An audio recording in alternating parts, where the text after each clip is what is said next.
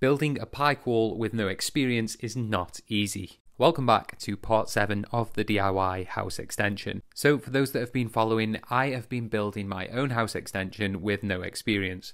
And one element of the build that I was really concerned about was the pike walls at the end of each side of the extension. I knew that having no experience would make this a trial and error process, but I knew if I got the top of each one of those cut blocks in line with my brick line, and if I was able to put the spirit level on the wall with no cavities underneath it and it read that it was plumb, then I was doing something right. And after a full day's graft, I was plumb.